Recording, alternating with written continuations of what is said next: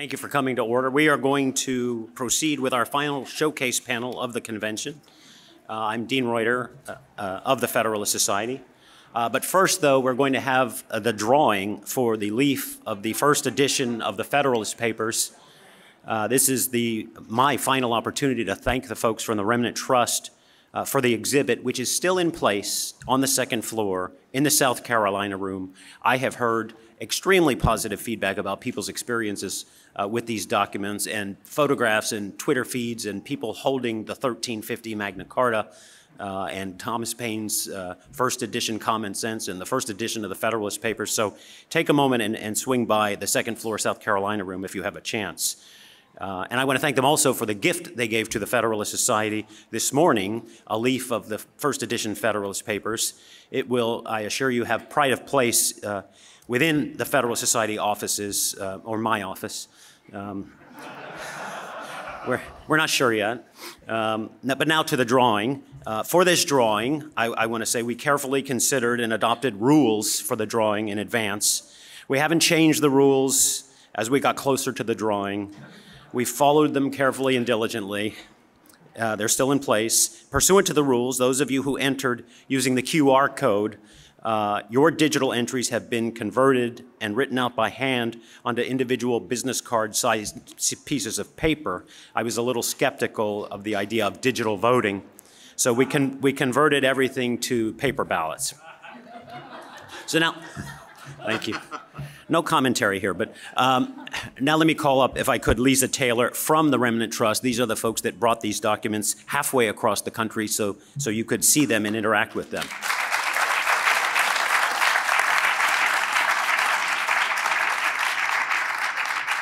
Now, Lisa, if you could sort of stir the pot and then blindly pick a single card from the bowl. With complete transparency here, everyone. You don't need to be present to win, and I'm confident we're going to have these results in seconds rather than days or weeks. Again, not comparing to any system. Yeah, please. I have one in my hand. Okay, let me have it. The winner is, I should have put my glasses on. The winner is Will Trackman. I don't know if Will is here or not.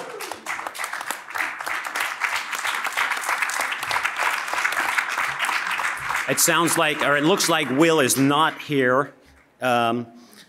So we won't need a runoff. But we hope to have the results of the rest of this by next year's convention in case there's any dispute. We'll see if Will's coming along. But again, thanks to the Remnant Trust, the folks there. We really appreciate it. And we'll make an actual more formal presentation of that to Will in the future. Now, I'm going to be personally disappointed in each and every one of you if you don't stop by the exhibit before it begins. Before it ends, rather, I'm sorry. Now, here is our final showcase panel on bar associations. And that single word, associations, of course, it reminds me of a very brief story. But I'll tell it very quickly. Now, this story also involves my wife, like my story from this morning did, who is, I think, now in the room, so I'll be more delicate than I have been in the past. But thank you, Paul. And just to be clear, my wife is in the room here to see our moderator, Judge David Strauss, not because I'm here. She's here to see David Strauss. Over the years, I have always bragged to my wife, and she's conceded that children like me, and also animals like me. They love to be associated with me, and that's the key word from associations, associate and associate. We currently, at our household, we have one cat in our house, and this is the 5th cat that has lived in my house that I do not own. And importantly, I'm allergic to cats, though only mildly so, and although I'm not allergic to children. Yeah. Our current cat, of course, gravitates towards me because I'm allergic to it. It associates with me. See how I keep coming back to this word associate and associations. It wants to be part of my club, part of my association, on my lap, on my laptop or my keyboard, my side of the bed. It's a source of frustration for my wife because she wants the cat to be with her always and every. But I'm powerless to do anything about that other than endlessly tease my wife, which I recently did. I teased her, provoked her, and she said, well, I think fairly, with regard to children and animals and their unbridled love for me, Dean, clearly there is something about you that the unsophisticated and simple-minded find attractive. Now, I thought that was a pretty good barb until I reminded her that she married me. So anyhow, be careful who you associate with. Now, I've already eaten into the panel's time. I recognize that. I'm going to be therefore very brief, as he asked me to be, in the introduction of our moderator. I will skip the introduction he richly deserves. David Strauss is a great man and a great judge, a brilliant jurist with experience on the Eighth Circuit that you know about, of course, but also the Minnesota Supreme Court. He's got a long tenure in academia. If you find online, you should search for it on YouTube, a talk he has given more than once about his grandparents and the Holocaust, and watch it. It is well worth the time. He is, in terms of Federalist Society attendance and moderating, a repeat offender. This is his 14th consecutive National Lawyers Convention, and he's also a good personal friend and beloved by my wife. So with that, David Strauss.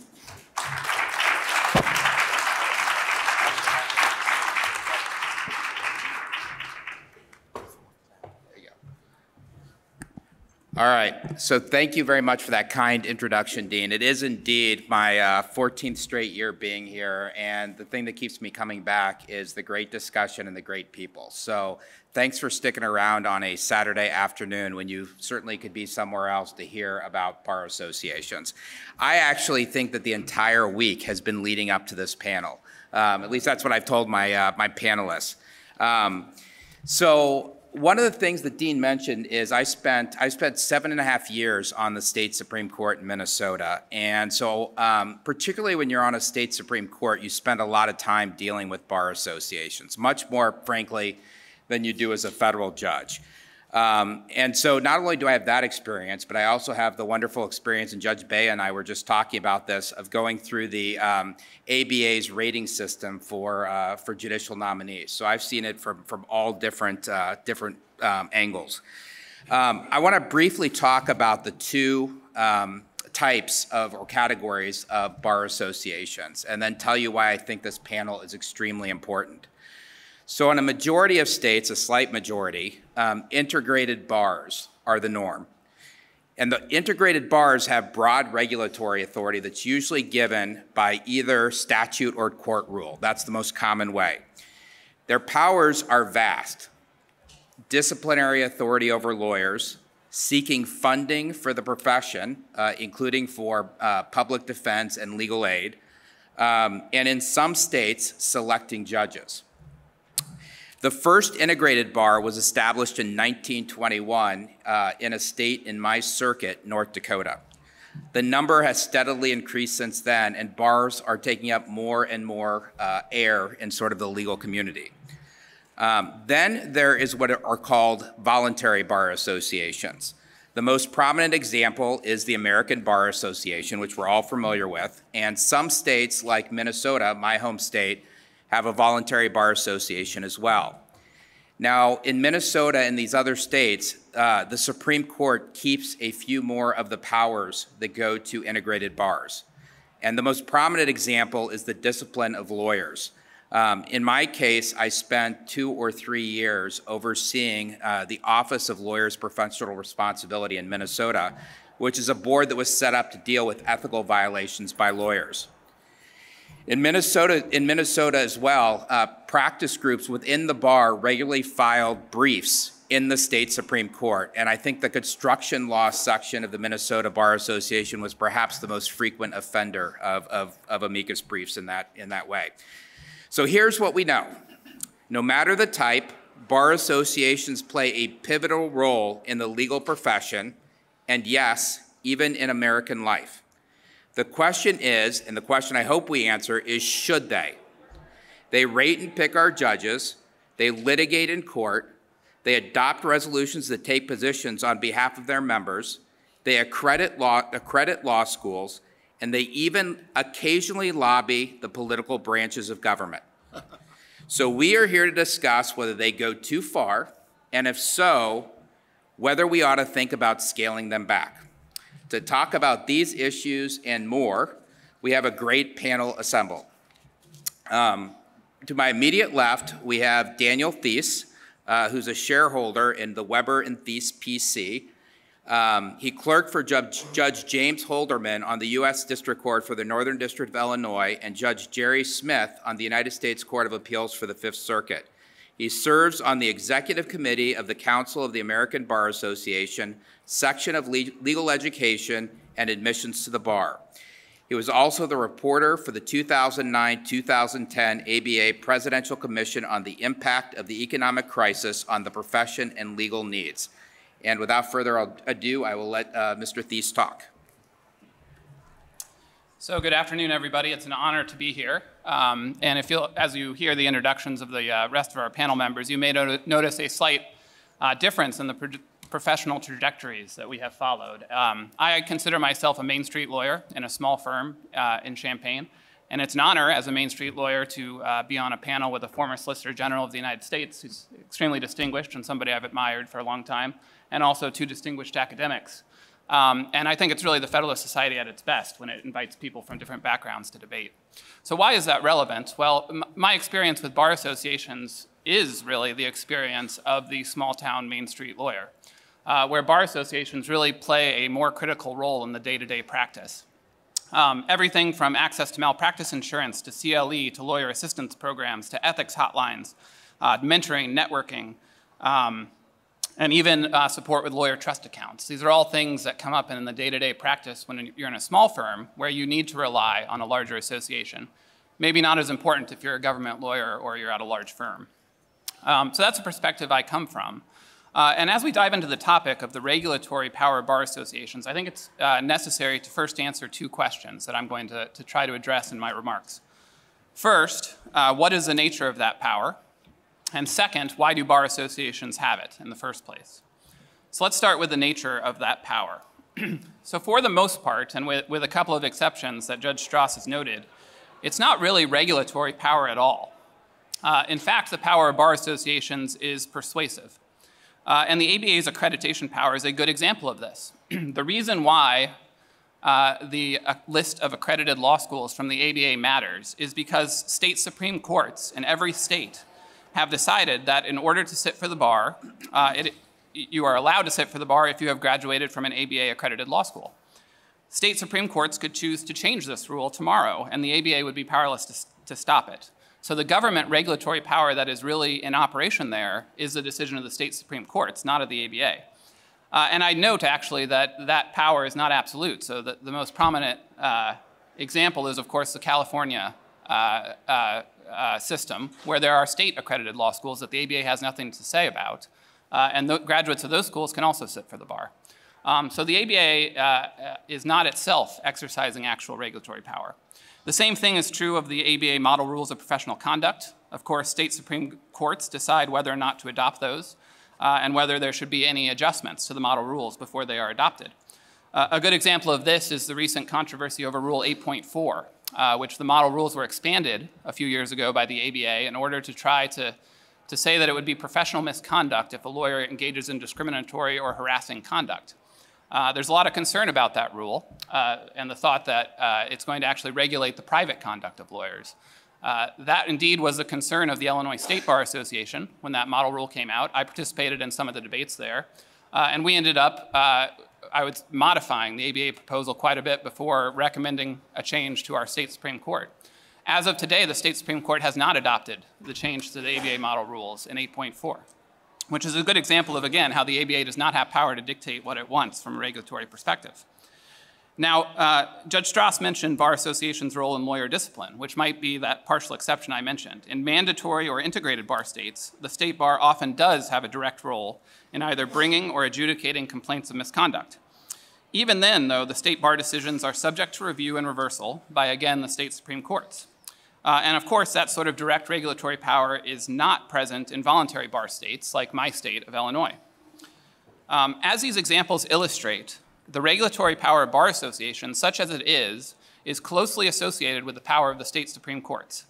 In most cases, it's either directly delegated by those courts, or it's effective only to the extent that the bar association is able to persuade the state Supreme Court. And this leads me to my second question, which is why bar associations have this power. In a nutshell, It is crucial to the preservation of an independent judiciary that is capable of checking the power of the political branches. Without this check, the political branches would be able to close off access to the courts. And with it, you would lose the independent judiciary. In other words, no independent judiciary can really be independent unless access to the courts through trained, competent counsel is also independent of interference by the political branches. And perhaps the best way to see the importance of this principle is to look around the world to one other example of a jurisdiction that has inherited a legal tradition similar to our own, and I'm speaking of Hong Kong, which of course comes out of its British colonial past. Because of that common background, the Hong Kong Bar Association has a role in approving new lawyers to join the bar, just as bar associations do here in the United States. They also discipline existing lawyers, and actually they also recommend judges for appointment in the Hong Kong system. Now, of course, if you've been following the news, you know that the Chinese Communist Party has been cracking down on freedoms in Hong Kong, and that they are trying to limit the extent to which there's a free Republican government there. On the mainland, in fact, lawyers are often disbarred or jailed if they challenge the power of the Communist Party. This has not been true in Hong Kong until recently, when the national security law was passed in 2020. And the government has used that law in order to prosecute numerous democracy and rule of law activists for a crime when they oppose the politics of the communist government in Beijing. And what's interesting about this case study is that one of the areas that the communist government has targeted is the authority of the Bar Association, which they are seeking to limit. Most recently, the communist government has tried to limit the role of the Bar Association in the appointment of lawyers to the rank of senior counsel, which is the highest rank of the Hong Kong Bar equivalent to a Queen's Counsel or King's Counsel now in Britain. And in fact, they have also tried to prevent the Bar Association from disciplining prosecutors who go too far and break ethics rules when they're trying to enforce the national security law. So I think what we can take from this is the lesson that it is key for a tyrannical regime to be able to control the prosecutors and the lawyers who oppose their power. And in fact, this has become such an important crusade for the Communist Party that the former head of the Hong Kong Bar Association was forced to flee recently in March after being questioned by the police. So this example shows that bar association involvement in the licensing of lawyers and the other regulatory power of bar associations is actually an important obstacle to tyranny, and one that would-be tyrants around the world are seeking to remove. Now, I should clarify that this role for bar associations was not always as prominent a part of the separation of powers in the United States.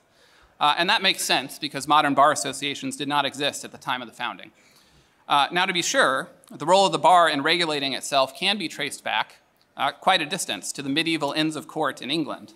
And in fact, bar associations did play a role, for example, in Massachusetts, which in 1810 gave county bar associations control over who could practice law in the state's courts. So there are precedents in our legal tradition for the role of bar associations. However, the sort of modern regulatory regime that we've had described today really did not come about until the Progressive era and then the New Deal era, when there were a series of court decisions and legislative acts that tended to rely on the rationale that I have laid out today, the separation of powers, as a reason for giving bar associations authority under the supervision of state Supreme Courts to regulate the profession. And if you're interested, there's an 1899 Illinois Supreme Court decision called In Re Day, which is one of the earliest articulations of this rationale. Now, I don't have time to give a complete history of the rise of the regulatory power of bar associations, but I would like to observe that the rise of that power roughly corresponds with the rise of the regulatory state in the Progressive era and the New Deal era. And as the political branches accrued more regulatory power during those periods over different areas of society and the economy, prominent attorneys and judges recognized the importance of preventing them from exercising the same kind of regulatory power over the class of people that was most responsible for safeguarding the rights of the people against that regulatory power. Hence, the power of the bar associations grew as a counterweight to the administrative state. And one figure I would point to is Elihu Root, the former Secretary of State and Secretary of War, who became president of the ABA in 1916 and is responsible for implementing much of the modern regulatory regime and the power of bar associations as we know it today. Now, if this had not happened in our history, imagine the alternative. Today, We might have a Bureau of Lawyer Regulation as a division of the US Department of Commerce, or maybe the Justice Department, that would be responsible for the licensing and disciplining of lawyers. And of course, this would be a bureaucracy with all the faults that are typical of any other, bloated, inefficient, and subject to interference from the political branches. I have a hard time seeing how this would be an improvement over the current system with the regulatory power of bar associations. So in closing, I'd like to remind you of two comments by two shrewd observers of American democracy and the legal profession. The first is Alexander Hamilton and his observation in Federalist 35 that the learned professions, including lawyers, would have to play a crucial role in the new republic, mediating between the various economic interests that otherwise would tear the nation apart. The second is Tocqueville's observation in 1835 that lawyers are the aristocracy of America as a result of the role that they play tempering the excesses of the democratic element of society. To realize these visions of Hamilton and Tocqueville, to be successful at mediating the conflicts of society and tempering the excesses of democracy, lawyers cannot be subject to being co-opted and controlled by those popular interests that they're supposed to mediate. Instead, we must defend the proud tradition of lawyer self-regulation, which, in the last analysis, is vital to the self-government of a free and independent people. Thank you.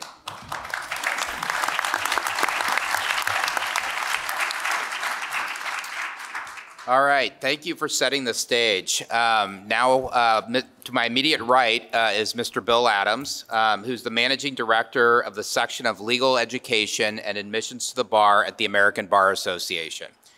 He has 25 years of legal education experience, having served as Dean, Associate Dean, and as a Professor of Law. He also serves as an officer in several bar associations, including as chair of the Florida Bar Public Interest Law Section and the Florida Bar Committee on the Elderly. And I'm anxious to hear what he has to say about the ABA in particular. All right, thank you.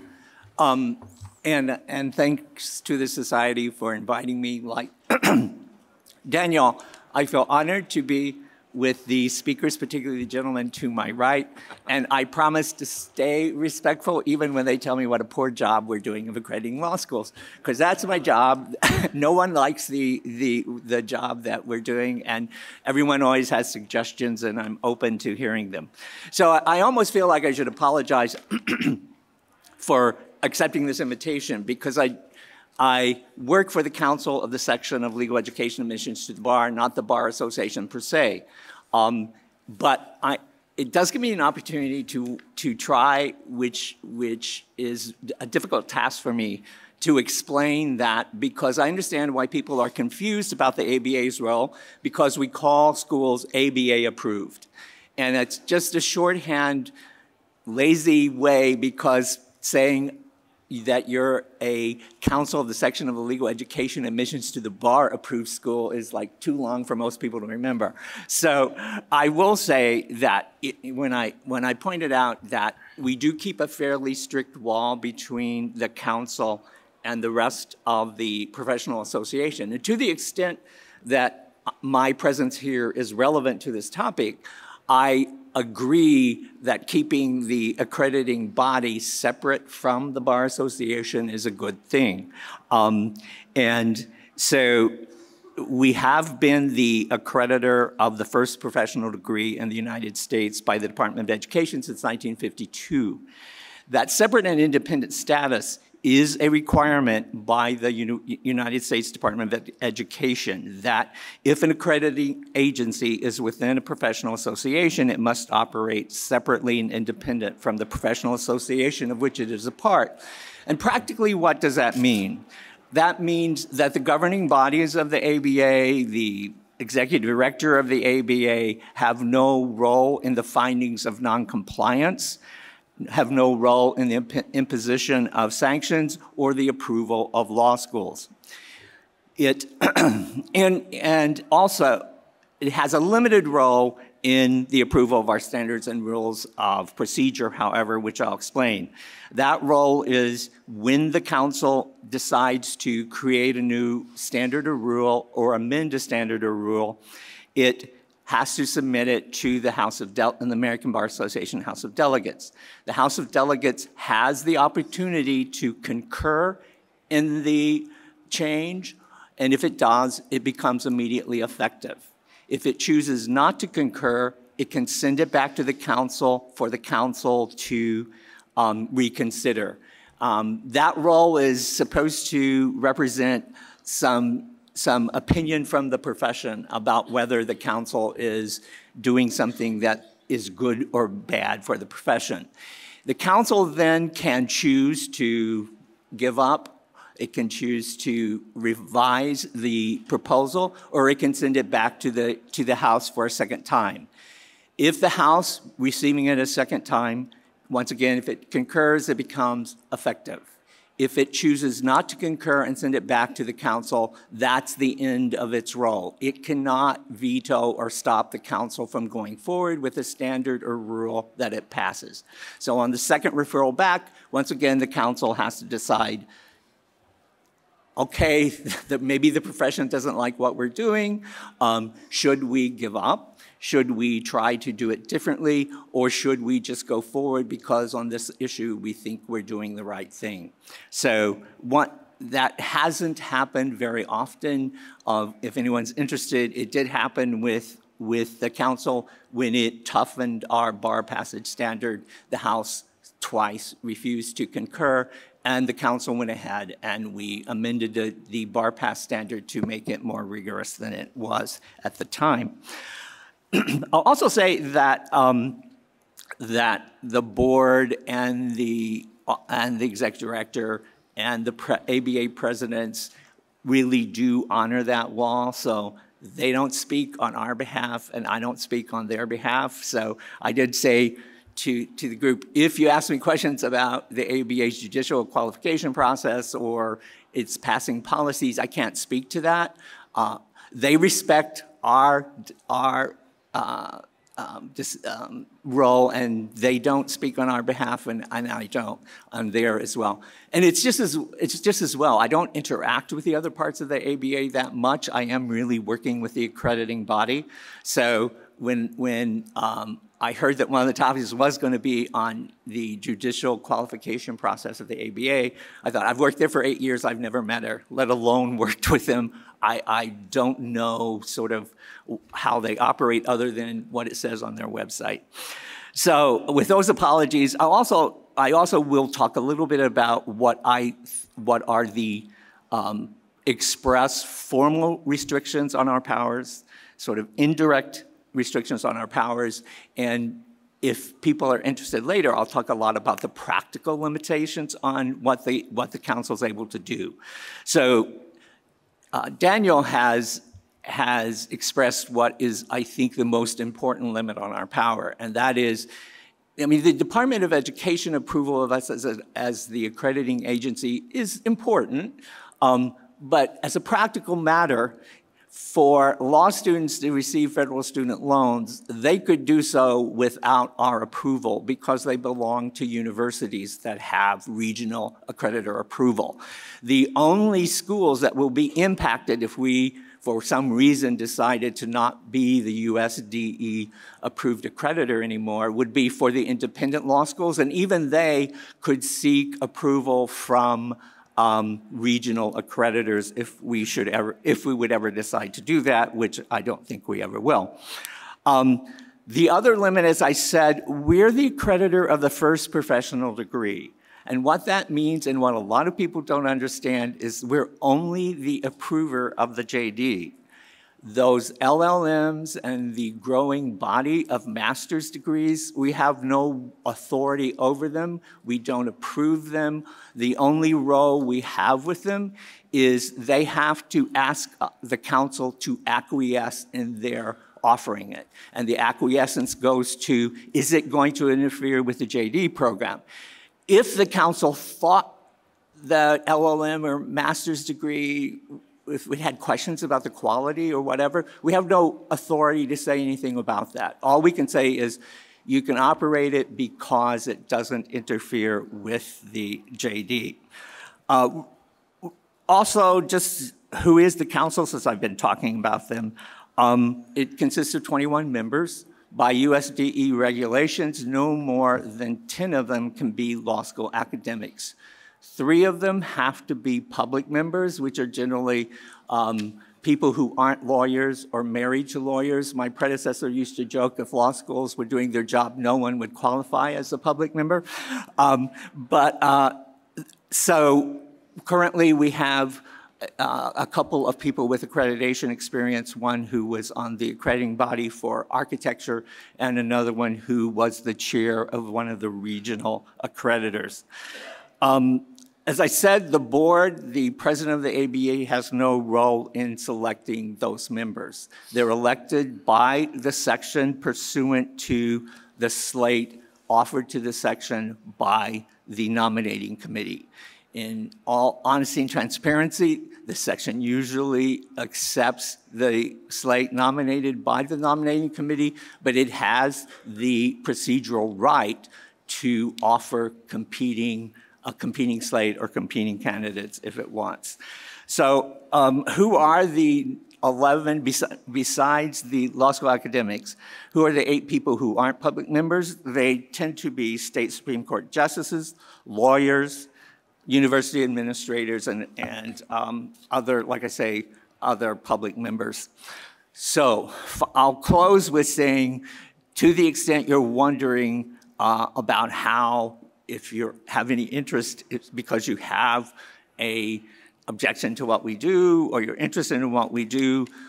Since I've been a managing director, which has only been 2.5 years, I have tried to have us have more roundtables where we invite people from a variety of perspectives to give us input on what they think we should be doing with our standards.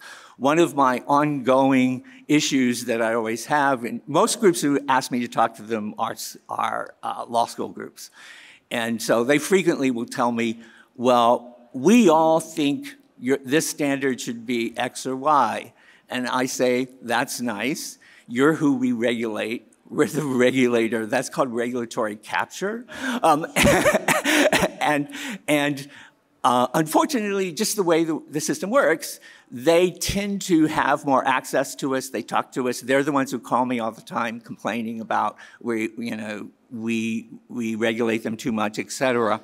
So I think, and as I express to them often, I think we should have more input from people in the profession. I understand the House of Delegates process is maybe not the ideal way for us to get all of the input from the profession that we need. So I invite people who are interested to participate in our roundtables. We recently had one on academic freedom where I tried to, we did invite people from across the ideological perspective, including, First Amendment advocates. We had a representative from Friar. Finally, because I do get asked, like, how does someone get selected for the council? As I said, there's a nominating committee. What they generally will look at is, do you have accreditation experience in general? Do you have legal education experience or experience with our processes? So for lawyers who are interested, I tell them the easiest way to get involved is to volunteer to be on one of our site visit teams that visit schools when they're up for reapproval. It is difficult for me to keep, we have a lawyer on every site visiting team. And I'll be honest and transparent with you, we have a hard time keeping the lawyers because it's a lot of work. It's 2.5 days and it's a lot of work. But as long as you're willing to do the work and you'll follow our rules, which are pretty simple, which is just report the facts, don't make conclusions, don't tell the school that that's not the way your school did it when you were there and they should do it a different way, then we're glad to have you do that. You can contact our office and we'll do that for you. And with that, I will close. All right, thank you, Bill.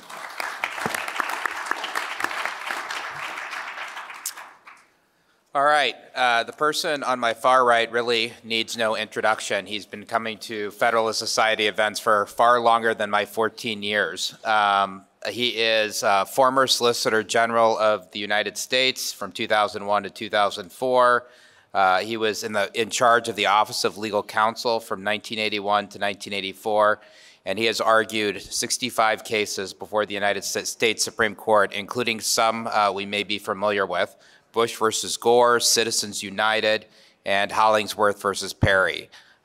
So I will turn it over to the esteemed Ted Olson. Thank you. Thank you very much.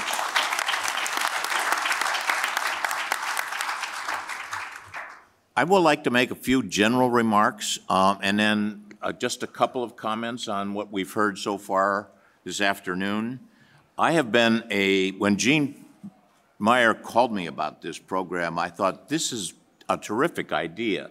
This is something that I have not seen explored, except individually in essays and that sort of thing.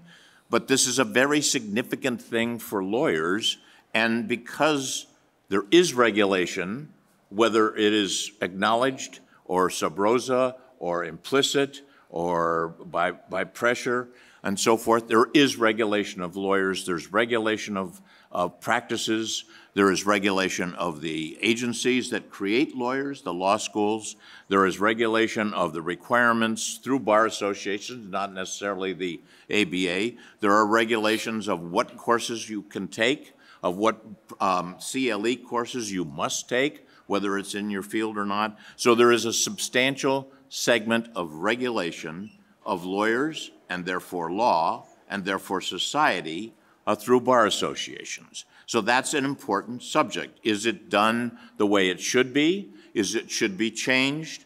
And I will say that I started as a member of the ABA in 1966. And I was a member of the ABA until about 5 or 6 years ago when I was discouraged by some of the policies and positions that the ABA was taking. Now, I spent many years as a member of the Administrative Law Section. I was a member of the House of Delegates. I was at various roles with the ABA. I think it's a wonderful organization for lawyers to the extent that they can associate with one another, learn things about their practice, whether it's libel or whether it's mechanics liens or trusts and estates, whatever it is. It's a fine organization, but it is a political organization that takes political positions. Its House of Delegates takes very, very strong and firm policy positions on many very controversial issues that have nothing to do with the practice of law, I submit, such as abortion, death penalty, and things like that, for which many citizens feel that they know every bit as much as lawyers do about whether or not that is a good thing or that is not a good thing. At any rate, I have been a member and I have respected the ABA and its leadership. I am also a member of an integrated bar, the California Bar Association. That also started in 1966. And I have been a subject of that regulation, including these hideous CLE requirements that I have to do every year. Even though I've been practicing law for something over 50 years, I have to take courses and things I have nothing to do with. And despite the fact that I have argued 65 cases in the United States Supreme Court, I still must take these sponsored programs that private institutions get lots of money requiring us to take. At any rate, that's a little bit of background. And also, what I think that we've heard so far today, and you heard from me, is that the issue of perception. How much regulation is there? Who's doing it? How is it being done? And is it the way that we want our society to be regulated in this country? And I was thinking about this last night. Many of you were there in the room when Professor Epstein gave his Barbara Olson lecture, which I thought was, again, every time you hear from him, it's a piece of brilliance. And the only problem I have with him is that he's so smart and he's so fast that I can't keep up with him. And I want a transcript so I can go back and read what he says. But I thought his lecture was somewhat appropriate to the subject that we're talking about today. He spoke of substantive and procedural due process in the government of our affairs. He covered separation of powers, an independent and stable judiciary, non-delegation of legislative authority to quasi-government or private entities, properly administered appointments of officers who execute government authority, and not allowing individuals to be judges in their own cases and precluding interested parties from governing affairs in which they have interests biases or conflicts.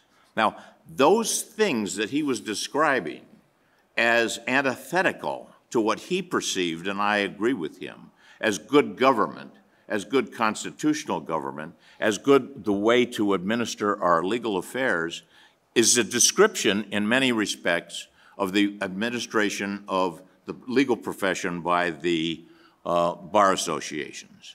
Now, I may not be doing this completely fairly. I'm generalizing a bit, and I may not capture the spirit of everything that he said, but it resonated me when I was thinking about what I was going to say today and what I've been thinking about.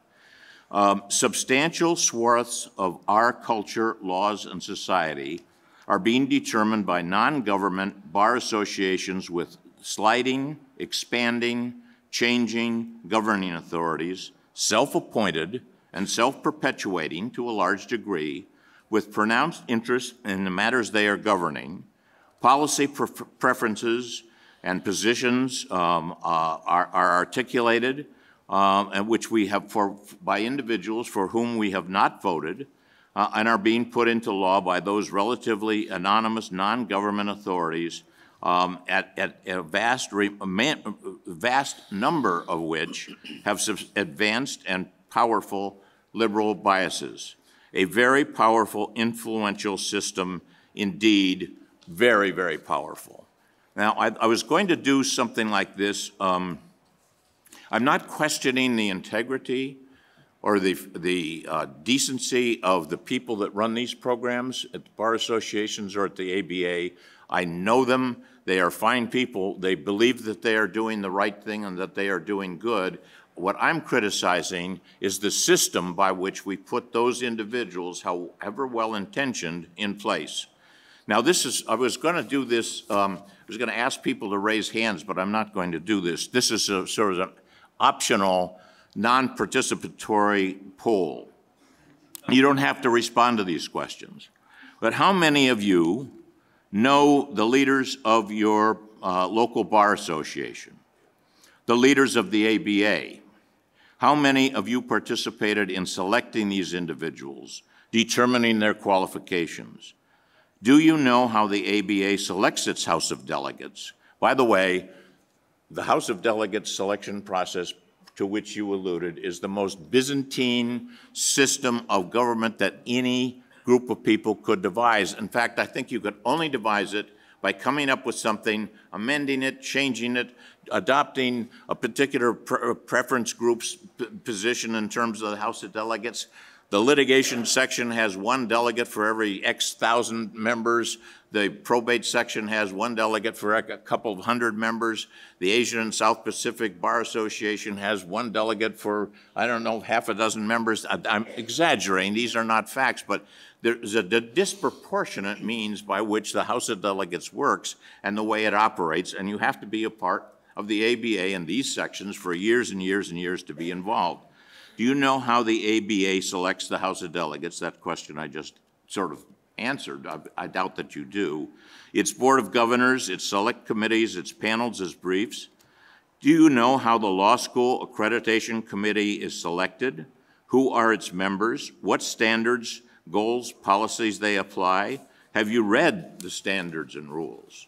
I just heard that it's very simple. There's just some rules that all you have to do is pick up this thing and you'll know exactly how it works. Well, here it is. I had made an effort to get it. It's 200 pages of print that a person my age cannot yet read.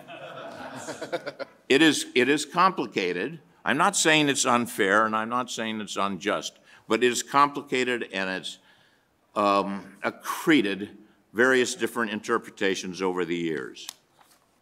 Now, bar associations are trade unions.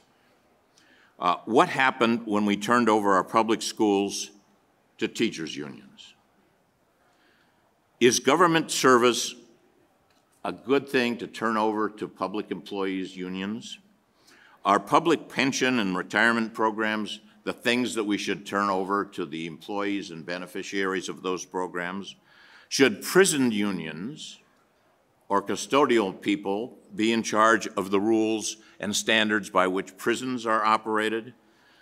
Should federal service employees be governed by their own standards and rules with respect to conduct, appraisal, removal? As a person who practiced and worked in the United States government for years, let me tell you, those are equally Byzantine, and basically they are the product of the association, the union, the trade association that's produced them. Now, this is public government. Why do we delegate government of public services to private, self-interested associations whose leaders have conflicts and biases?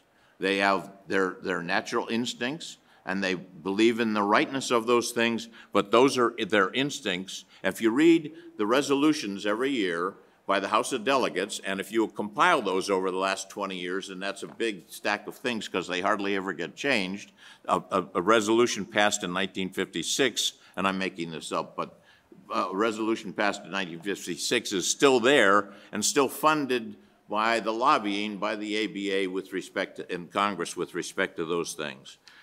These associations are frequently dominated by liberal activists using public money or coerced private funds in the integrated bar situation to advance liberal policies, objectives, and causes. Now, the Supreme Court has ratcheted that back a little bit in a couple of cases, but it isn't finished the job yet.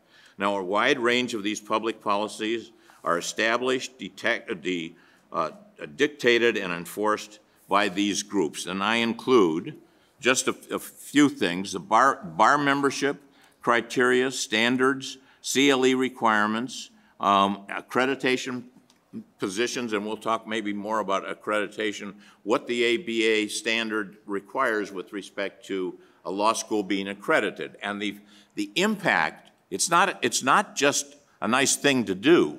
The Department of Education gives the authority to the American Bar Association to accredit law schools. That has to do with the availability of public funds, in some cases the ability to take the law exam to practice law, and so forth.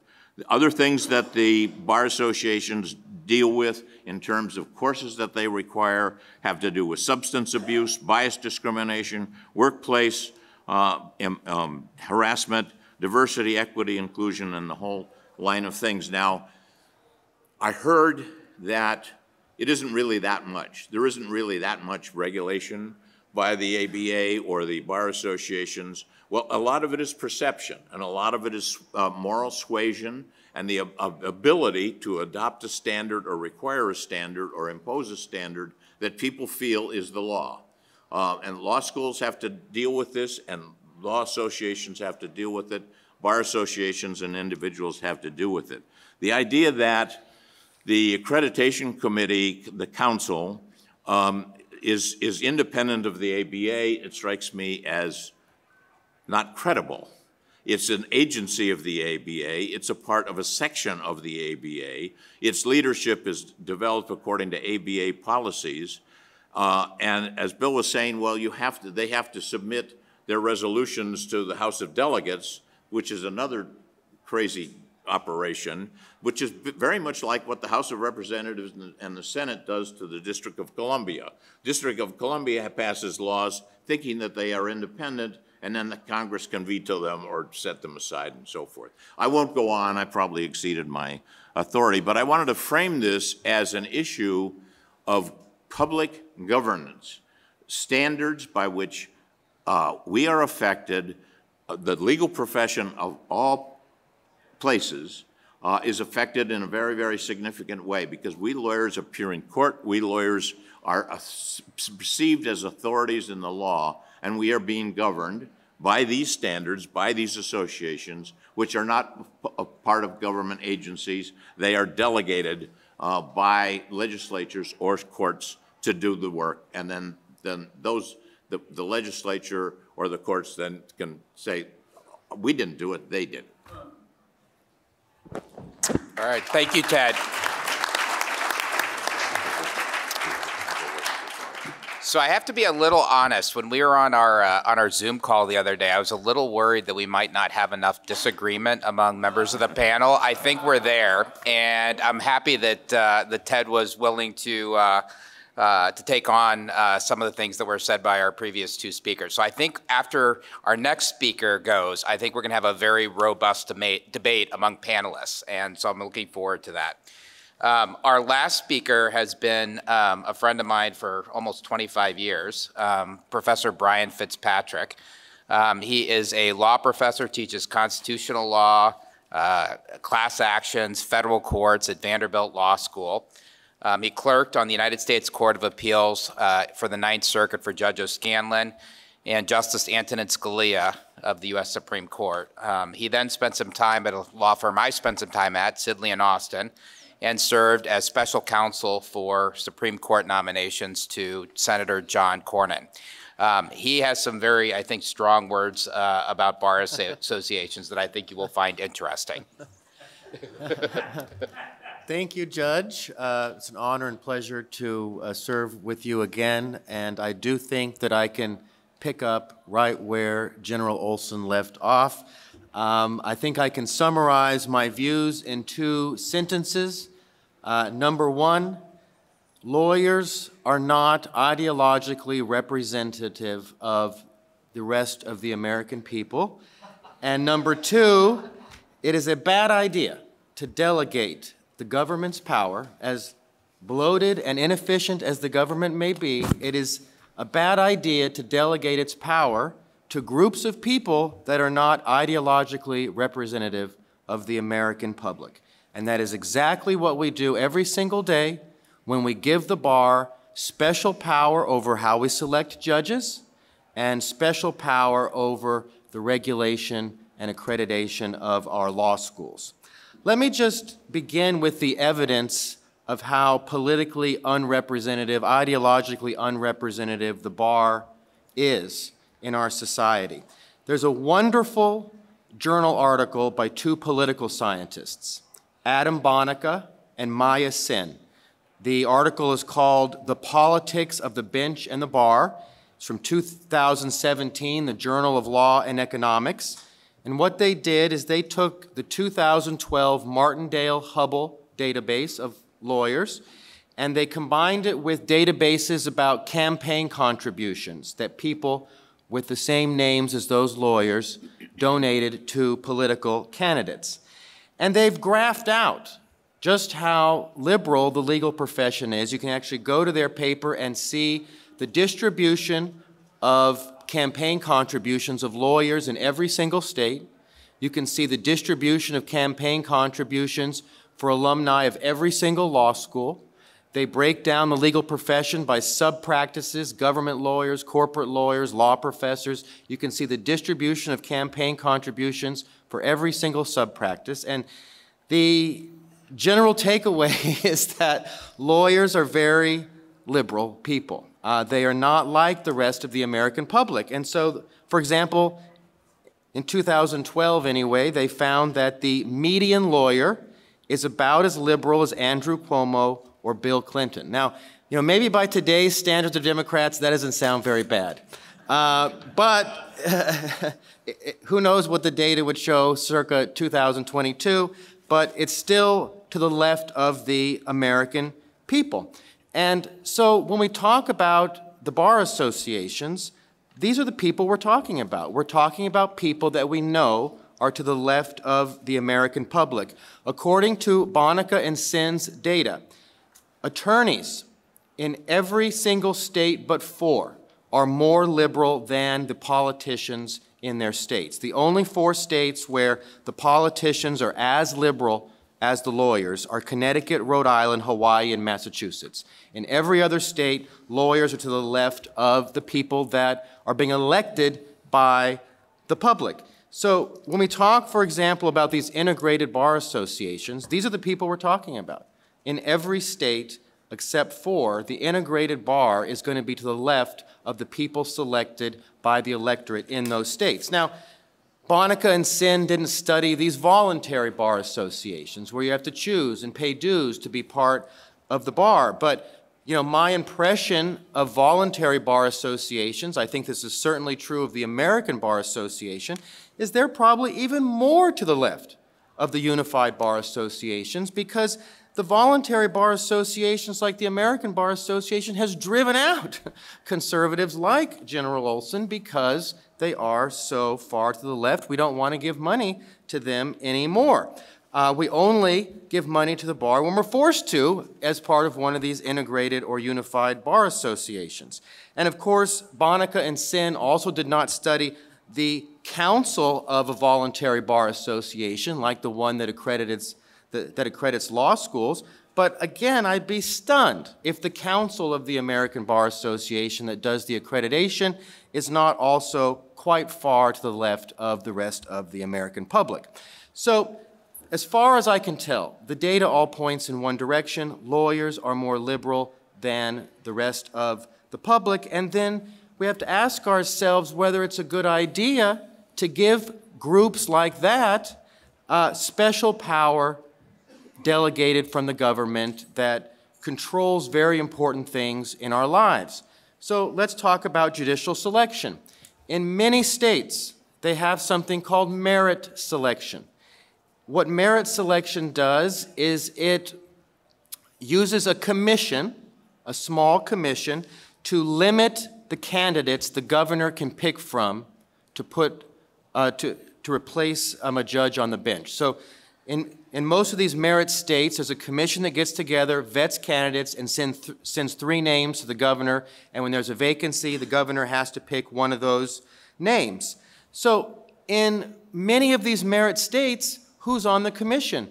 The commission has special seats reserved for lawyers, for members of the bar. I wrote an article in 2009 in the Missouri Law Review. It's called The Politics of Merit Selection, where I go through every single one of these merit states, how many people are on the commission, and how many of those spots are reserved for the bar.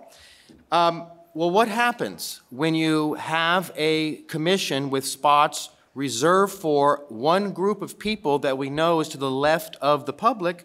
Well, you end up with judges to the left of the public. And so I wrote another article in 2017 in the Vanderbilt Law Review. Bonica and Sin have examined the same question with their data, and they've concluded that judges in merit selection states are more liberal than the public in those states, and they're more liberal than judges in states that have other selection methods, such as the federal method or judicial elections, partisan judicial elections. And so what this means is, 1/3 of our government, the judiciary, we've handed over in part to an organization that is left of the public, and they have delivered judges back to us that are left of the public as well. The implications of that, the negative implications of that, I think are quite obvious. The same thing is true to a lesser extent at the federal level. For a long, long time, the American Bar Association, I'm sure another one of these councils, they had special preview power over federal judges before the president nominated those judges to the Senate. The ABA got a sneak peek at who those judges would be. They went through their rating process for those judges, and they told the president what the rating was going to be before the president nominated the judge. So the purpose of all that was that if the ABA was going to give the judge a bad rating, the president could decide not to nominate the judge and therefore avoid the embarrassment. This process went on for many, many years.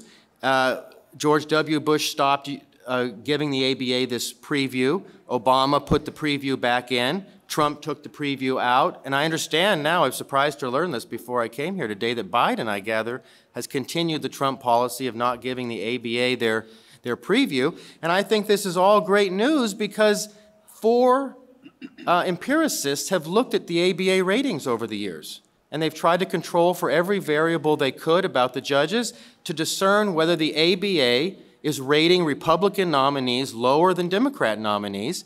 And the 3 studies that look at Court of Appeals nominees have all concluded the ABA gives worse ratings to equally qualified Republican nominees than they do Democrat nominees. The only study that showed no discrimination against Republicans was the study that lumped district judges in with Court of Appeals judges. There was no bias there. But at the Court of Appeals, all the studies agree, bias against Republican nominees. This is predictable. When you have a group that is to the left of the Republican Party, to the left of the American people. They're going to look at things differently than we do and the American people do. Now, my friend Daniel here said it's important to keep bar associations involved because what else could preserve judicial independence better than having bar associations involved? Well, I have to just respectfully disagree with him. In all of the states that don't use merit selection and don't have bar associations involved, they still have independent judges. The United States federal judiciary is the most independent in the world, and it was independent before the ABA got involved, and it's been independent after the ABA was dropped as well. So I don't think we need the bar associations picking our judges to ensure that we get judicial independence. Let me transition here now to legal education.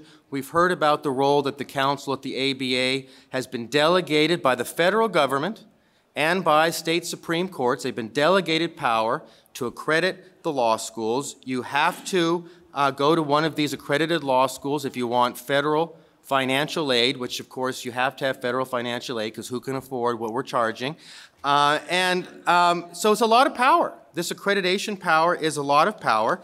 And, you know, let me tell you what the ABA is doing with their power. The council of the ABA is doing with their power. They are pushing as strongly as they possibly can what we call diversity, equity, and inclusion.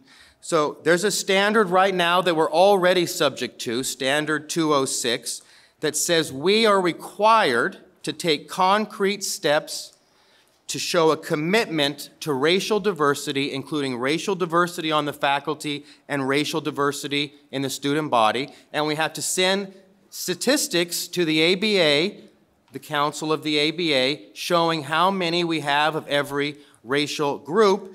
This standard is bad enough, and they're trying to beef it up. Oh, by the way, that standard says that if there's a constitutional or statutory provision otherwise, it's no excuse to not follow the standard, that you still have to do whatever is conceivable under the law to show this commitment to racial diversity, anything in a constitution or a statute otherwise notwithstanding. They're trying to beef this up even further. There's a proposal, there have been many proposals by the council to beef this up. They want to make it clear that we're required to include underrepresented minority groups on the faculty. They've got a whole list of these groups. Racial groups, gender identity groups, disability groups. We're required to have members of these groups on our faculty under a proposal that has been pending for a while by the council. Faculty is going to be required under this proposal to have DEI education. Every year, we're going to be required to be educated on how we can use diversity in the classroom. This is the next step in this ABA power to accredit law schools. There's concern that these beefed up standards won't go far enough to diversify things. So the latest step that's been proposed is to drop the requirement that we use the LSAT in student admissions. And the reason why that's been proposed is because it'll allow us to get even more racial diversity if we don't have the pernicious LSAT score staring us in the face when we admit students. It's not just demographic composition rules that they're pushing from the council. There's also a new standard already adopted, this is not a proposal, that requires us to provide education to every student on bias, cross-cultural competency, and racism. We have to provide this education twice, once at the very beginning of law school and then once again before the student graduates. We had to change our curriculum at Vanderbilt to accommodate this requirement. We decided the easiest way to accommodate it, I hope it passes muster, is that we required every student now to take a class on equal protection. You used to be able to get out of law school just by taking Con Law 1, which had the separation of powers and the powers of the three branches, and now you have to take equal protection to make sure that you get your education on bias, cross-cultural competency, and racism. So, again, to me this is very predictable. You have a group that's to the left of the American people. They're going to come up with ideas that are to the left of the American people as well. What I don't understand is why the government would want to delegate such awesome power to a group that is so out of step with the rest of us. Thank you very much.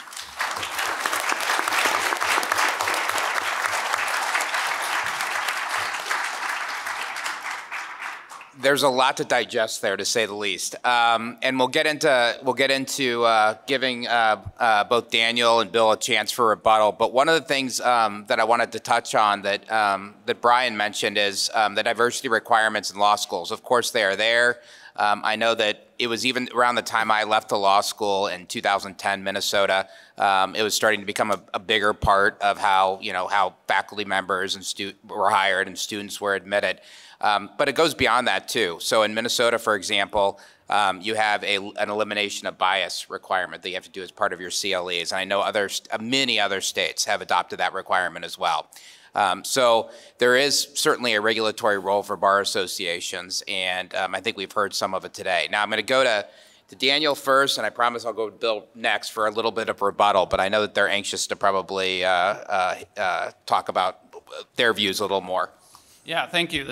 I hope we do have a great debate about this, because there are some very interesting points that my co-panelists raised. I'd like to make 3 points to start it off. First, I actually agree with General Olson that the ABA has taken positions on far too many hot-button political issues that are unrelated to the practice of law. And I agree with him. We could go down the list. There's lots of things that I've actually stood up in the ABA Young Lawyers Division Assembly and opposed for that very reason. You can go back and look at the minutes of that body if you want proof. But I agree with him on that point. The problem, and this could be a panel in and of itself, is drawing that line. What's related to the practice of law and what's not? And I go back to the Hong Kong example, because actually that has become a talking point of the Communist Party when they point to the Hong Kong Bar Association and say that when you oppose the implementation of the national security law that we are using to persecute democracy activists, you are engaging in interference with the political questions that are unrelated to the practice of law. And so we just have to be careful. That in trying to make that point to bar associations, we don't want to hamstring them and prevent them from providing the separation of powers functions that I outlined. Second point, I greatly respect General Olson's point again about his opposition to lawyers regulating lawyers. And I was at Professor Epstein's talk last night as well. I don't think he was referring to a profession regulating itself. He was talking about a person being a judge in his own case, an individual litigant. That, of course, is not what goes on in bar associations. And I listened carefully to General Olson's comments, and I didn't hear an alternative, right? So who is going to do it if not lawyers? And I think the answer to that is, of course, the democratic process, which in almost every other area of economic activity in our society means a bureaucracy in Washington. So let's be careful what we wish for on that. I'd further say that to the extent there is an issue with lawyers regulating lawyers, it is ameliorated to the extent that lawyers understand themselves as part of a profession that is naturally self-regulating. As a practicing lawyer, I can't tell you the number of times that I'm sitting in my office counseling a client and telling them what the law is, and they go out and act on my advice, and there is no regulatory authority anywhere that's going to question what I have said, right? There's a professional role there that we are trained for, through law school, through the bar exam, and that lawyers have to inhabit. And it is something different than being a business person, right? We are not able to act just according to the dictates of the market in order to increase our profits. Now, it was an interesting panel this morning with 2 other Solicitor Generals, Paul Clement and Seth Waxman, and several members of that panel this morning lamented the extent to which the legal profession is moving in the direction of becoming just a trade and not a profession. And I lament that change as well. And actually, I think bar associations are part of the bulwark standing against that. Last point, to address Professor Fitzpatrick's concerns about the political valence of lawyers.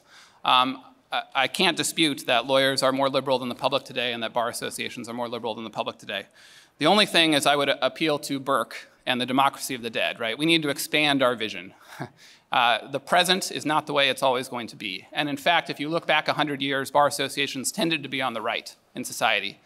They were certainly during the time when a lot of these regulatory powers were put into place. And I think it's fair to say that there will be again. It's an interesting question now as to why lawyers tend to be liberal in our day and age. I think it probably has something to do with the populist movements on the right that have gained prominence in the last 20, 30, 40 years. Lawyers, of course, tend to be on the more elite side of society because it requires additional education and you become a professional. So that's where we are now, but I don't think it is always going to be that way, which raises an important point, right? When a institution that is designed to be counter-majoritarian in some respects does not reflect the political views of the people, that is not a bug, it is a feature.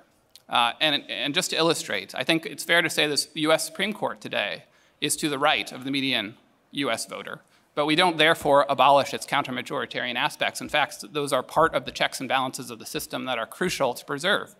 And so during this era of history, when bar associations and lawyers, yes, are more liberal than the median voter, let's not do away with the institutions that have stood us in good stead for so many decades, and that we will need to preserve for when the pendulum swings back the other way. All right, thank you. Bill, any further comments? So, in 1879, the ABA established the Standing Committee on Legal Education Admissions to the Bar. As Daniel said, I think throughout much of its history, probably the members of the American Bar Association were more to the right of the public. And a lot of our standards, you know, you can trace back to some of the standards they passed. I don't think that made them bad. I don't think that made them unrepresentative. I also think that all the professional schools have separate accrediting bodies because it's believed that there is something about a profession that an accrediting body with expertise in that has some input into it. As I said, the majority of our council is not composed of legal academics. We don't have an ideological test to be on the council. I told you like how we get there. I also just want to comment because there is misunderstandings about some of our proposals and about what some of our standards require. So yes, we are looking at the diversity standard we have, Standard 206. We've withdrawn it and we're still working on it. Yes, people from both sides of the ideological spectrum don't like it. And I think the council's trying to figure out how do you draw a line that works. It was not the intent of the council that everyone has to have, you know, a member of every one of the protected categories in our non-discrimination clause. What 206 does is just say, make an effort to have diversity in your law school. I read incorrectly at times that the council imposes a quota. Well, that's obviously not true. If you look at the diversity of our law schools, they vary from school to school. No one's out of compliance with our standards. No one's been sanctioned for that. The extent to which the council believes that diversity is important is not that different from other accreditors, from other professional accreditors, or even from the state Supreme Courts and bar examining authorities.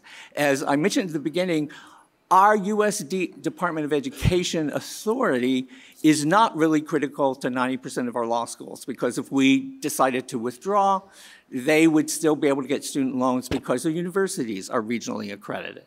I also want to mention that on the limits of our authority, we only have authority over law school. We don't have authority over the university. So to the extent you want to create a different body, first I would say, think about that.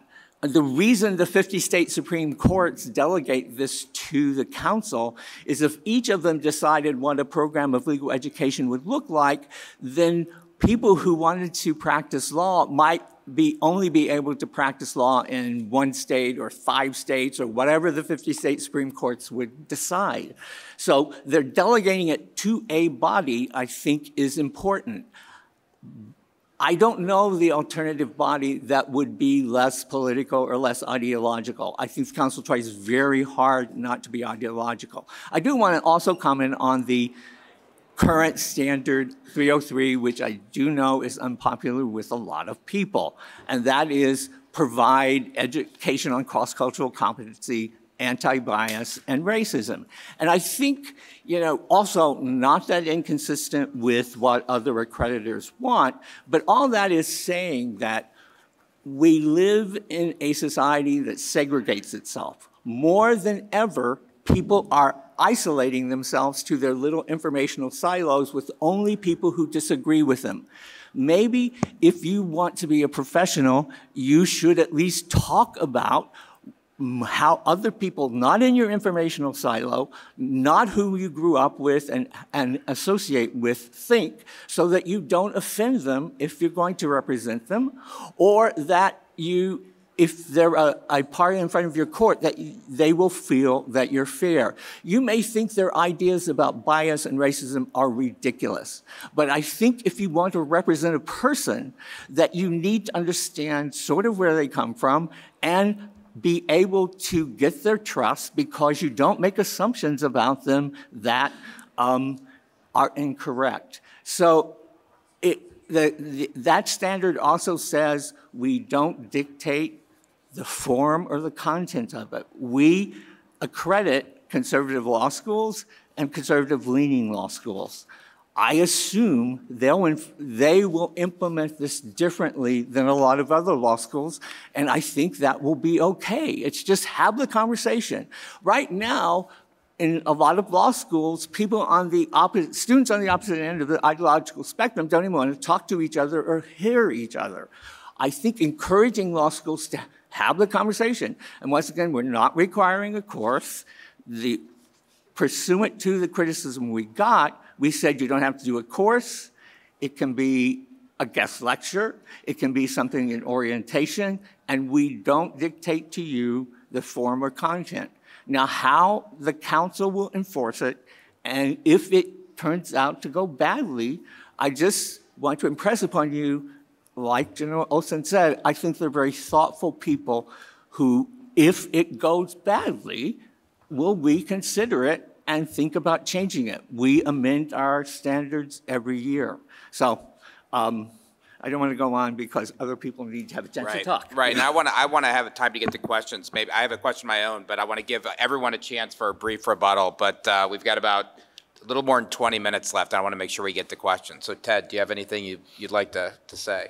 Well, I have a number of things. Okay. But I'm going to adhere to what your implicit admonition is, to be concise. Thank you. The last point, and I will make a couple of points, but the last point about cross-cultural competence, the ABA has a hard time defining what that is. It is requiring law schools to include in their curricula something called cross-cultural competence. Bill makes the point that, well, maybe that's good to teach people how to understand one another. Maybe it is. Maybe diversity, standing alone, is a compelling governmental interest. Maybe it isn't. But who should decide that? Should the law schools decide what they are teaching?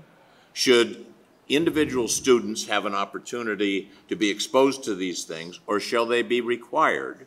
And by the way, it's not a choice between 50 different systems. The accreditation authority is created by and given by the Department of Education, and it's tied to the availability of federal funds and the federal assistance. Now, Bill's right, you could probably go to another place, go to a different university, get a graduate degree, forget about the law degree, and then you don't have to worry about this. But it's a federal requirement. Now, the choice is, I heard, that you could either have this system where we have this private group, the ABA, do this, or you'll have a federal bureaucracy. Well, that is citizen private associations who have interests, and as we've just heard, they swing. By the way, they were very, very much on the right in the Eisenhower years and so forth, and now they're very, very much on the left. But that swings back and forth. It's a private group that has its own interests and its own it's judging its own cases by developing these standards. Or the federal bureaucracy. I don't like the federal bureaucracy. Bill, I think, said the rise in Bar Association regulatory authority in this case came along at the same time as the rise of the regulatory state. And I thought, well, case closed.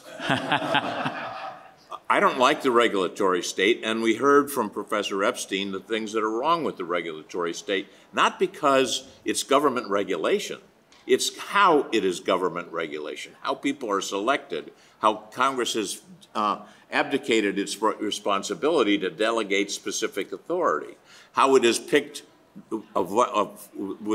irrespective of the appointment clause or the removal provisions of the Constitution, so-called experts to do things which are based upon political parties and things like that. So the difference is, you know, it might be lousy to be a federal bureaucracy, but it is at least the government that our Constitution ordains.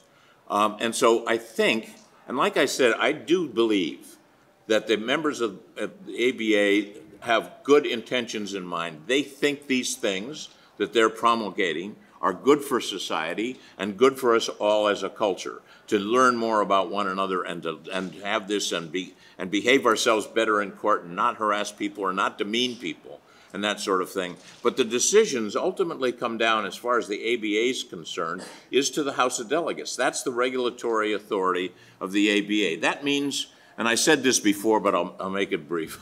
I said that I would make it brief, and I'm violating that. The selection of the House of Delegates, when I was a delegate from the administrative law section, I was voting on the death penalty, abortion, and various different social issues, and I kept saying to myself, I'm a member of the administrative law section of the ABA. What do I know about that better than my neighbor that lives across the street? But I got one vote, and then someone from a gender orientation group, you know, might get a couple of votes and so forth. And these are all selected willy-nilly, so there's disproportionate, there's no one person, one vote in the ABA as far as the House of Delegates concerned, and no consistency with respect to selection of the House of Delegates. So it is a crazy quilt process that leads to this ultimate thing that I will finish by saying, this is regulation. It is regulation of legal officers in society.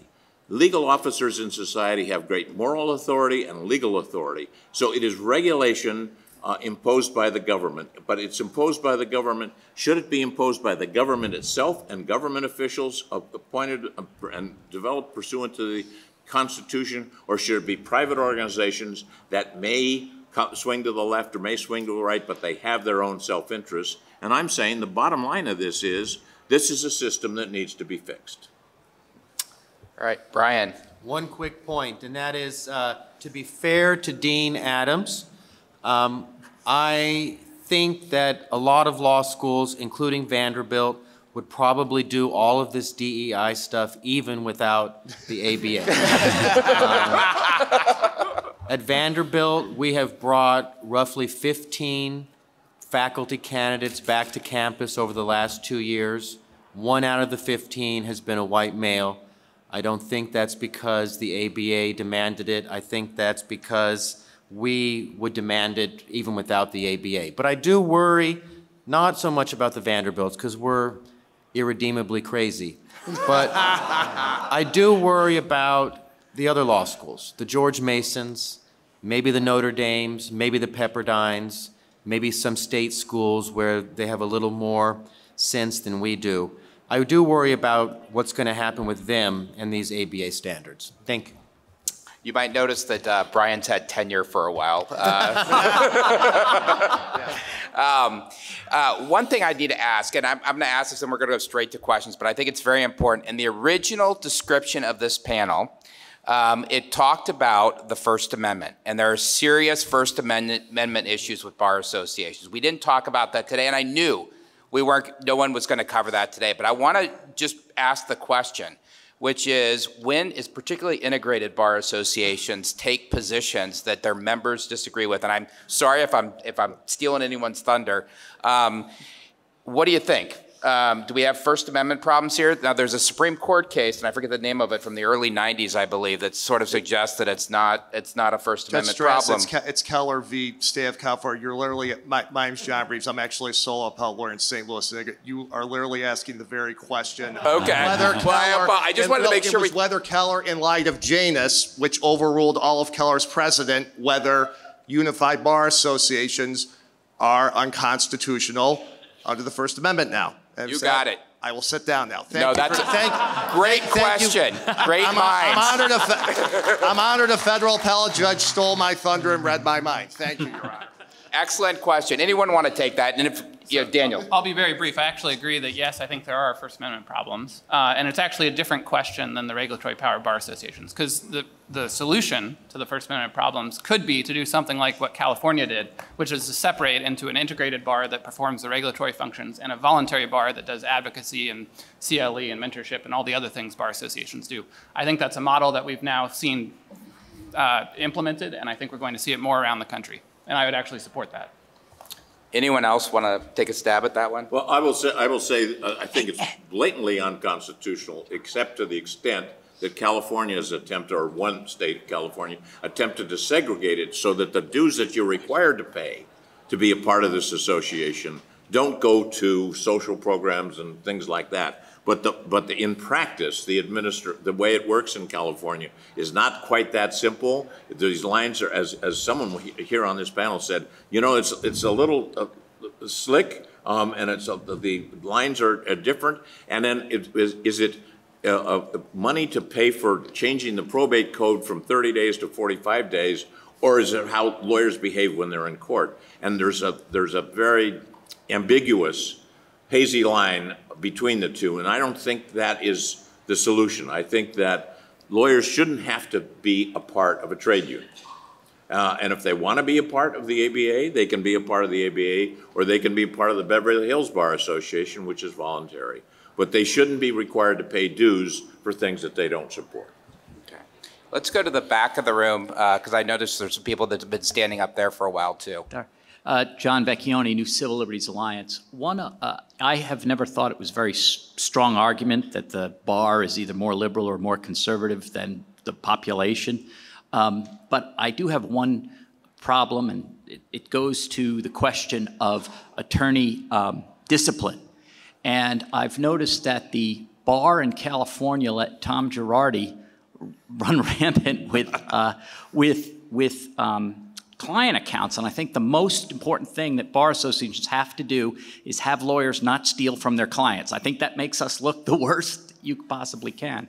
And here in D.C., the fella who changed the warrant request in the Russiagate thing got a slap on the wrist here, like a few months. In Michigan, for some reason, he's out for 2 years, but here it's very light. And I have never seen, I read the police blotter, I get my journal and I read the disciplinary, who's been disciplined. I never see any Justice Department or any government lawyers disciplined. And I'm wondering if the way discipline and the way these bars discipline people isn't now being affected by that makeup. All right, anyone want to take that question about the disciplinary process? I will say it's a very, very good question. It's like a very good point, because there's a whole lot of inconsistencies. There's disciplinary action that's triggered because some lawyer or some citizen files a complaint with the disciplinary authority, and then, whether you like it or not, whether it's one kind or another kind, or meritorious or not, you have to go through an investigation. You probably have to hire a lawyer to defend yourself and explain. And I have personal examples that I could give, but we don't have time for that. I do think you make a very, very good point that disciplinary power is very powerful, and it does have an interim effect with respect to lawyers, and sometimes it comes down on the wrong people. Anyone else? Go ahead. One quick comment on that. I mean, I think government lawyers are the subject of ethics complaints. And actually, that's an interesting case study to look at the effectiveness of our system of lawyer regulation. So I'm thinking of 3 prominent examples from the Trump administration where lawyers had ethics complaints brought against them by people on the left for things that they said as part of their political positions. So Kellyanne Conway, Jeff Sessions, and Scott Pruitt all were subjects of ethics complaints.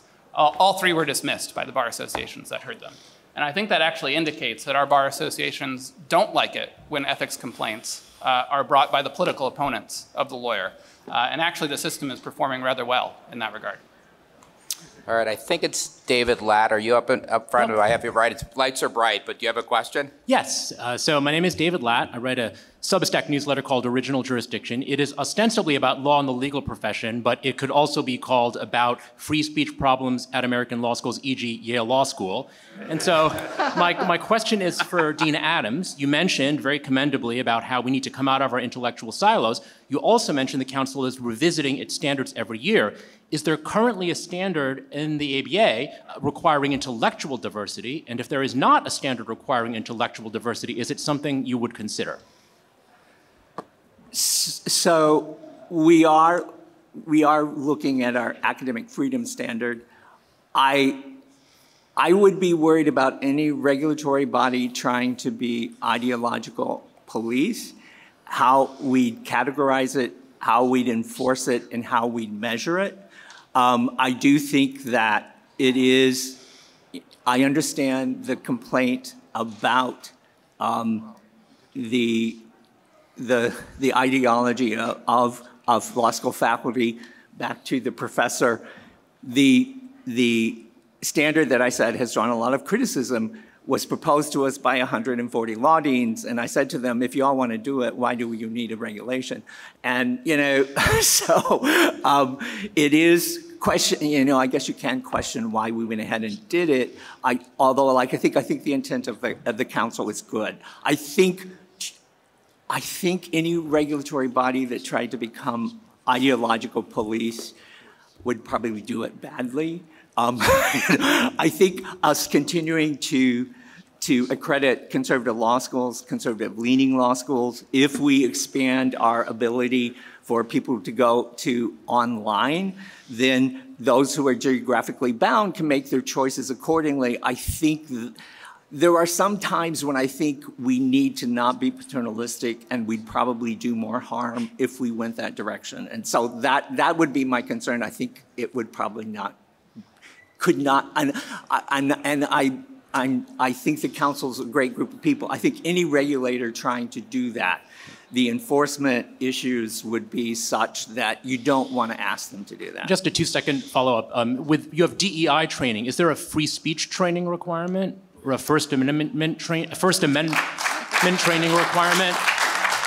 So, I mean, you could always suggest to the council to add those sort of things. I will say this one has been different from the direction the council's been trying to go, which is to be less paternalistic and to let the sort of marketplace do that. And I understand there's still a lot of standards that need to be rethought that way. Some of them, though, are required by the U.S. Department of Education. So I know this one goes the opposite direction. If you look at any university and you go into the various schools, you will see we provide more consumer information to people who want to go to law school than any other part of the school. It'll tell you, like, what your chances of getting in, what your chances of getting a scholarship. It does talk about the diversity of the faculty and the student body. It also will tell you what your job prospects are from that school, how the employment outcomes are. And I think we have been trying to do more consumer information so that maybe we can be less paternalistic, and maybe we're not doing that perfectly. But I do think the council is trying to go that direction. Well, and I wanted to ask, Brian, do you have anything to add? I know this is sort of in your bailiwick, and if you have a brief comment on it. Well, I just wanted to say this. You know, I don't doubt that it would be very difficult to draft and enforce a standard that requires a commitment to ideological diversity. But it's also very difficult to draft and enforce a standard that requires a commitment to racial diversity. Who's a part of which race? How do we know? I think we're in difficult enforcement land either way. And if we're going to do it for race, then I would like to see us do it for other types of diversity as well. Okay, let's go to the back of the room. I think it may be Leota's back there, but correct me if I'm wrong. It is. Thank you very much, Judge Strauss. This is, I think, a good follow-up in some ways to David's question. I think that part of the problem is that if you have a diversity, equity, and inclusion standard, it actually puts a thumb on the scale against academic freedom in a number of different contexts, and also against free speech in a number of contexts. For example, let's say that somebody wants to do research, into whether having more police, is helpful or harmful to minorities, that person is going to be very worried about being the subject of, a diversity, equity, and inclusion complaint. And you have, and let's say that someone says something, that is potentially controversial, but that has, a pretty good pedagogical basis for it on the teaching side. Again, that person's going to be subject to a diversity, equity, and inclusion complaint. And so when you require the one, you're really putting a thumb on the scale in many ways, especially because of the way that diversity, equity, and inclusion bureaucracies are composed. You're really putting a thumb on the scale of anti-free speech and anti-academic freedom. So I think that's part of the impetus for wanting something on the other side. Now, it may be that that's the wrong answer, and the right answer is to get rid of the diversity, equity, and inclusion standard. But I think that's what's creating the problem, or the issue. What are your thoughts? So a lot to unpack there, but sort of a follow-up to David Latt's question there. Anyone want to take that one? Well, I can give an example of a situation where we had a DEI complaint at Vanderbilt. One of my colleagues was brought into the DEI office after a student complained because the professor, my colleague, allowed another student in the class to quote from a United States Supreme Court decision from 1957 that was in the casebook. The student quoted a sentence from that case that included the word Negro. And my colleague didn't say anything about it. And so the DEI office got involved, and the DEI office gave my colleague a statement to read to the class anytime a student ever quoted that word again. Now, I don't want to blame the ABA for that, because again, at Vanderbilt, we'd probably do it without the ABA. But there is a real danger that, inclusion can be construed to censor certain discussions that faculty and students might otherwise want to have. Bill also wanted to follow up on this quickly. So I'm glad you said that action would not have been required by any of our diversity, equity, and inclusion things. And that is the reason we had the roundtable on academic freedom, to talk about briefing that up, to making it more clear that we do not want people being inappropriately censored. I'll also say that, because people do talk to me about should complaints be filed with us, as I tell people, one, we don't resolve, if you believe you've been discriminated against, we don't resolve individual complaints. We're not the agency to come talk to. If the school has a policy or practice, we'll look at it. Also, we don't second guess generally schools' decisions about employment decisions, whether to, there are people who would like for us to, order professors to be fired, and I say we don't do that. And we also don't, second guess your disciplinary decisions as well. And so trying to sort of balance these things, like I say, I'm not sure that we have it perfectly done yet. We're still working on that, but we would not require whatever happened to that Vanderbilt professor. That's not a requirement of our standards. All right. We don't really have time for any more questions, but Daniel, did you want to say something very briefly? I think Bill said it all, basically, but we are looking at that question, and it's something that's important. So get involved in the process. Submit a comment, participate in our next roundtable. I'll end with that invitation. So I have to keep the trains running on time. That's the one thing that they told me I had to do, and I will say that they ate a little into our time with the drawing, but I thought the panel did a great job with the limited time we had. So thank you. Very informative.